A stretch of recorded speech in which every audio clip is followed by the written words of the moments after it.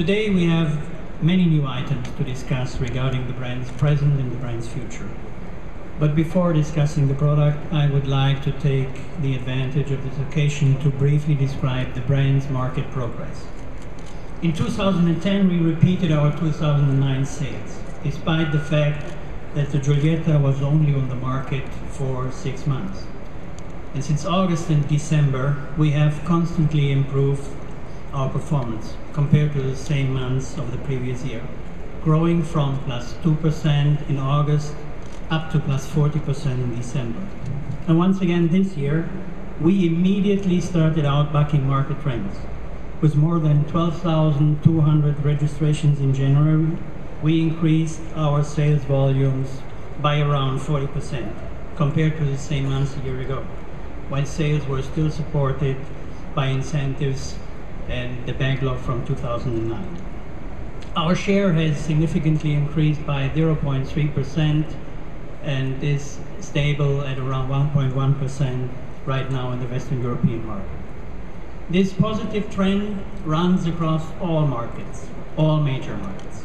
Growing markets such as France and Germany, where we saw respective increases of 41% and 67%, as well as those markets in decline such as Italy, where Alfa Romeo recorded a plus 28%, the United Kingdom plus 52%, and Spain plus 72%.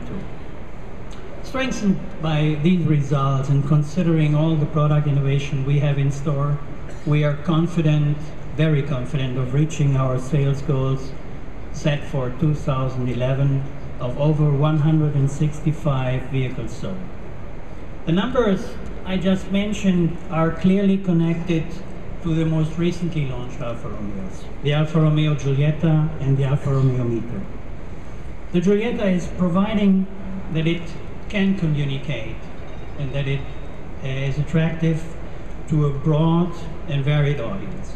The pure Alfista on the one hand side, who looks to Alfa Romeo for state-of-the-art technology as well as top-class road holding and driving pleasure, as well as families, won over by the car's ability to offer an excellent response in daily use thanks to exceptional comfort and habitability, in addition to the best safety features in its segment in the market. Launched 2.5 years ago, the Mito has actually broadened the brand's boundaries, bringing us into new market segments where Alfa has never been before, and most importantly, bringing new customers into our showrooms, some younger than usually have been. On both of these cars, we are continuing a progress of improving and updating the range designed to evolve and win over more new customers.